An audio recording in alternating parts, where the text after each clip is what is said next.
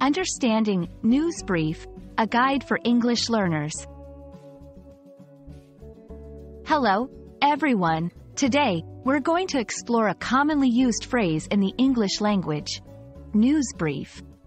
We'll find out what it means, how to use it, and why it's important to stay informed with these quick updates. News brief refers to a short piece of news reporting that is concise and to the point. It provides essential information on a current event or topic without going into extensive detail. Think of it as a quick snapshot of what's happening around you.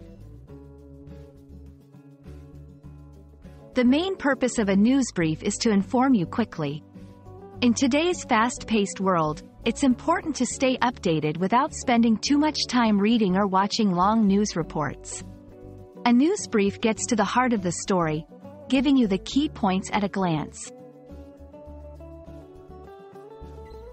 You can find news briefs in various places, such as on TV, radio, online news websites, and social media platforms.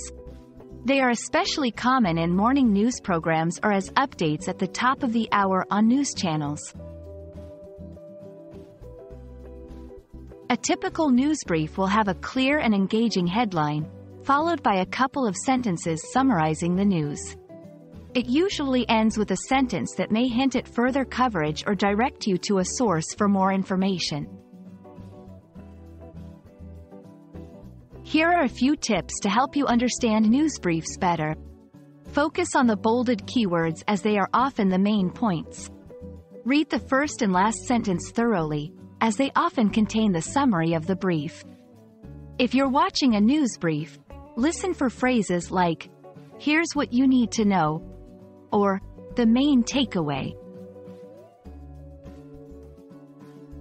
I hope this video has helped you understand what a news brief is and how you can benefit from them. Remember, staying informed doesn't have to take a lot of time.